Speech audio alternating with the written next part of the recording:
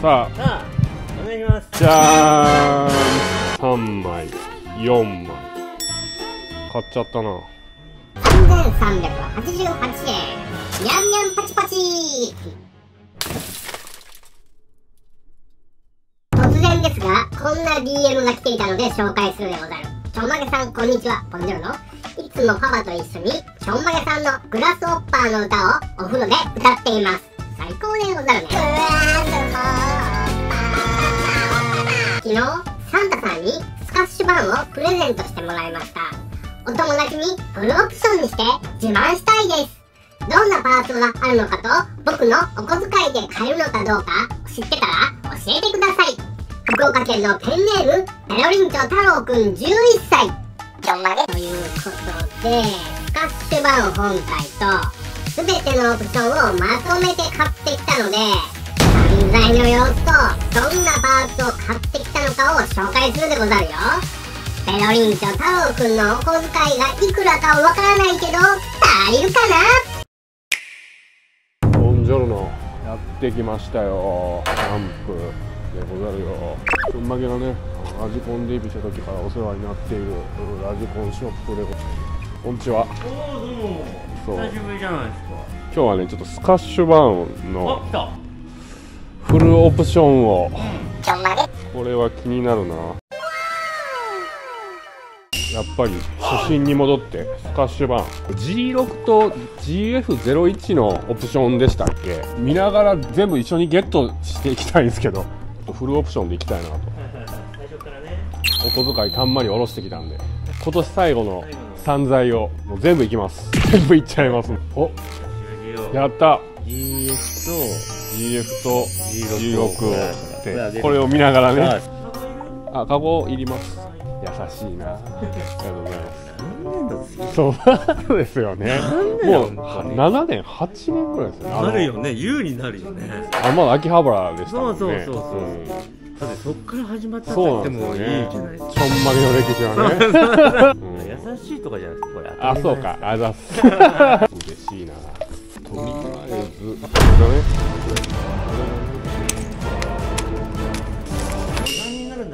はい。余談？あ、一番のなんと。あ、これは熱い。これは買うしかない。これはあれでしょ。言うでしょ。カスタマーにやんなきゃダメだなと思ってたの。もうやっときましたよ。あ、さすが。やっときました。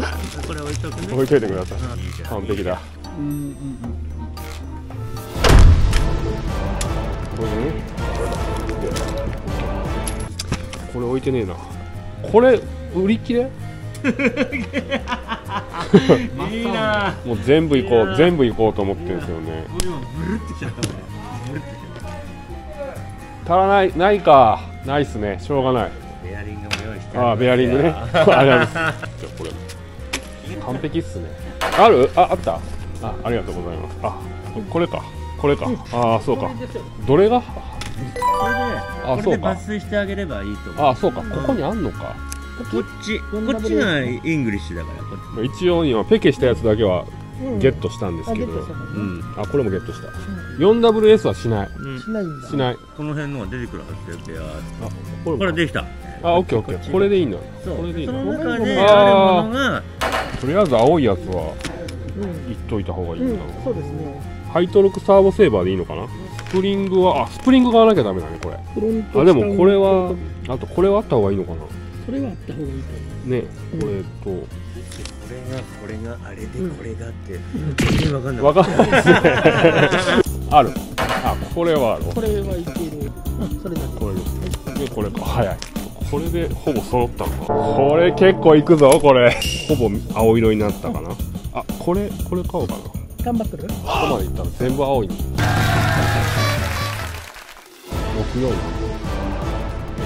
そう。キングピンセット。これ1個でいいのかな。X のなんかナイスセット。ステンでいいか。あとはアンプ1060とサーボはあれにするかな。いつもの702にするか G フォースにするか、どっちがいいかな。702、これ結構いいサーボですよね。値段の割にコスパいいですよね。軽用のメタルギアの。それ、あ、これこれか。あ、これ俺ね、ワンズでしょ、ワンズでしょ。メタルギアでいくか、今回は。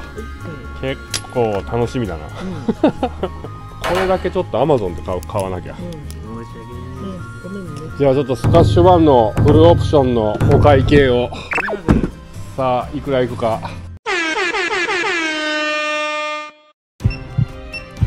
なかなかね、真っ青だよ。鮮度がね、わからん。ああ、なるほどなるほど。塩。さあ、お願いします。じゃーん。そう、今モザイクかけていくらかわかんないように1枚、2枚、3枚、4枚買っちゃったな。あ、出した。いい買い物が。すみません、ありがとうございます。また来年も頑張ってください。いいマシンがいたらまた買いに行きます。 OK です。はい、待ってください。ありがとうございます。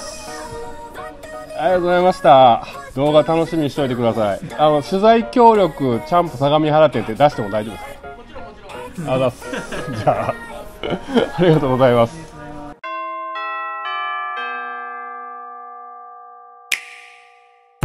さて、物資企画ということで、バッテリーとモーターと送受信機を除くすべて、ESC とサーボ、ベアリングと X ビス以外の全パーツはフルタイヤ純正で揃えたでござるよ。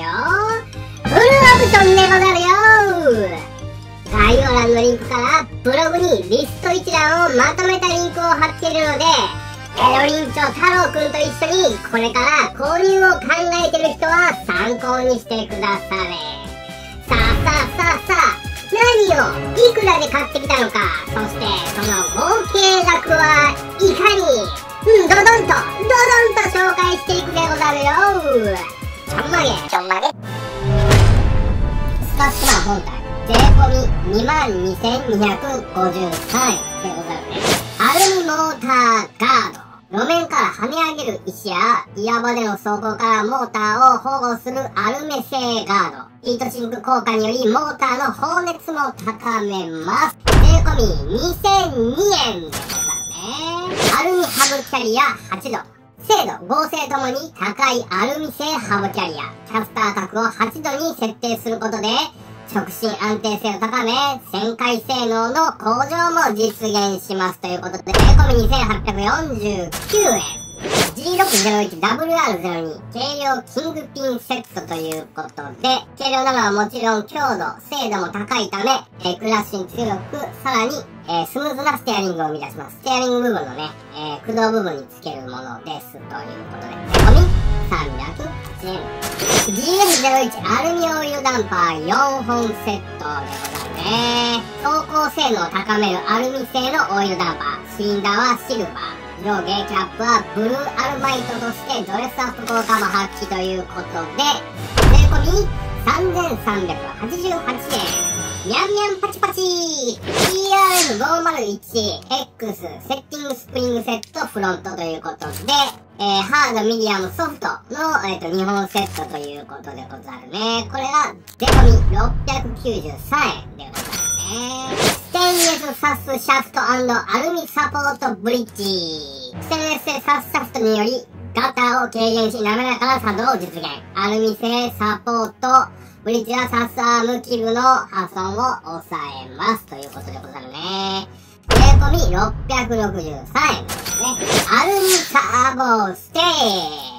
標準装備の C11 部品に変えて使用するアルミ製ステー。サーボを確実に固定することによりステアリング反応や双安性が向上しますということで、税込み924円ですね。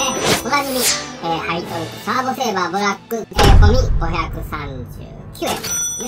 ハイトルクサーボセーバー用アルミホーン。ハイトルクサーボセーバーの、95の部品にね、変えて使用するアルミサーボホーンということでね、ステアリング部の合成アップと、ダイレクトなソーダフィーリングを生み出すということで、税込み 1,001 円。ワンピースアルミスキットガード。カーし、全部と路面の干渉を最小限に抑え、荒れた路面での走行をスムーズにします。バンパー装着状態で取り付けられるのもポイントっていうことですので、税込み1078円。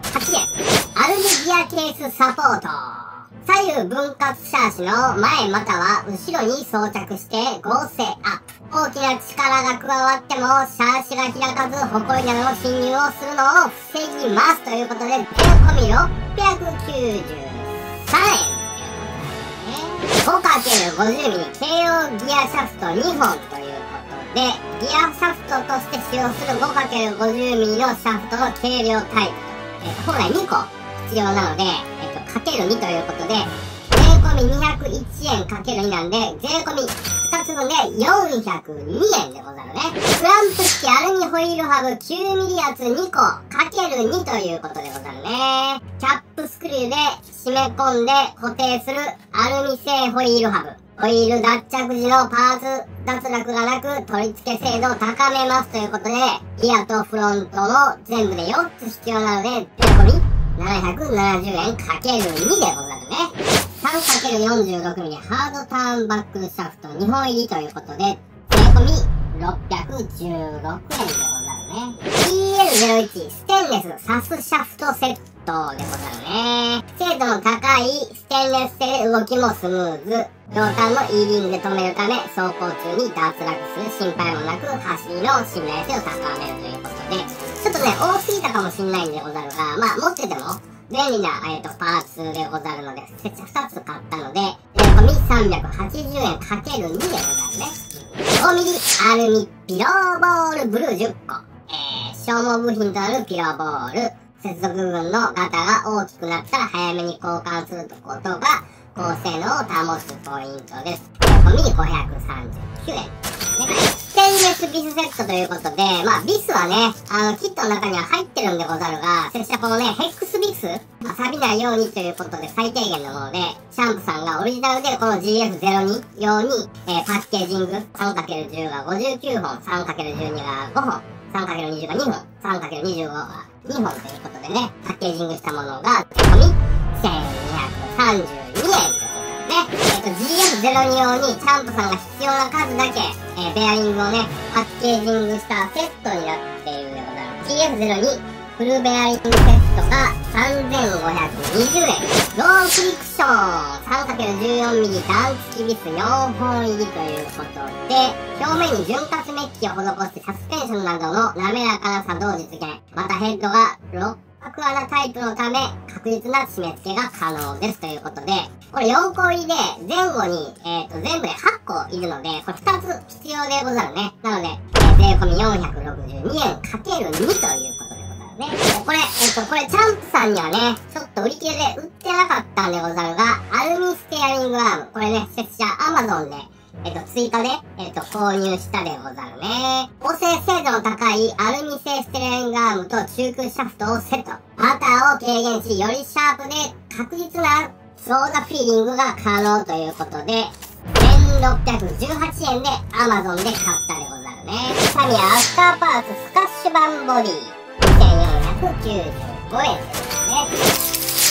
スプレーも買ったんで、これがね、1個税込み616円なので、616円かける3。ホビーリングの 1060ESC でござるね。定番でござるね。税込み3740円でござるね。シャンプの店長おすすめのサーボでござるね。KO プロポから出ている PDS2514 パワー MO ということで、トルクが強いサーボでござるね。税込み4290円でござるね。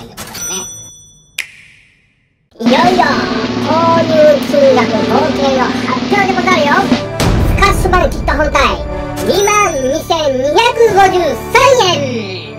メカ類合計8030円。そしてオプションパーツ合計 29,488 円。そして散財合計 59,771 円でござるよ。不評だいたい7グラムでござるよ。んまに。財布は寂しいが心は豊か。これからじっくりとオプションパーツを組んでいこうと思うでござるよ。フルオプションのマシンの動画も今後アップしていくので、そちらもこうご期待。ラジコ最高でござる。ちょんまげ、ちょっとおまけあるよ。ちょんまげの侍デカールでござるね。これね、売ってるところはね、概要欄にリンク貼ってるでござるが、侍デカールが税込み1430円でござるね。チャンネル登録よろしくでござる。はい、そして